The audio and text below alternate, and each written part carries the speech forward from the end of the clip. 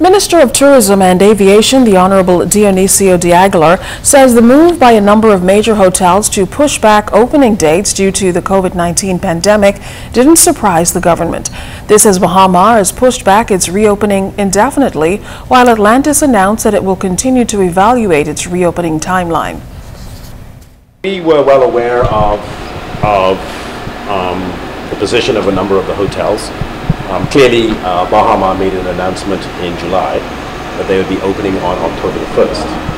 And when I had my press conference, I said we'd be opening on October the 15th. So obviously we've been in discussions with Baha Mar and with Atlantis. And we were well aware that they were not going to open on, certainly not on October the 1st. A number of those large hotels indicated that they wanted to wait until after the American election, possibly open just before Thanksgiving, possibly before Christmas. And we said, okay, fine, that's fair enough. But we're going to go ahead and announce on October the 15th to get the ball rolling. Now, Minister de Aguilar also responded to comments from Baha Mar President Graham Davis, who told ZNS News in an interview which aired on the Bahamas Tonight last evening that the resort can't reconcile restricted movement with the vacation experience guests are seeking. Any time that you have to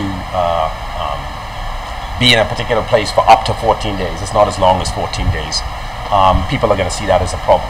So, for example, the Dominican Republic today, on the 15th of September, is opening up their entire country to no testing and no quarantine. Mexico presently has that. And so that's what the competition is doing. But I don't think we are prepared to go to the extent that they have to open their economy. So, you know, we're working with our public health officials to see what is feasible. Graham Davis is probably right. If I'm thinking about traveling to a destination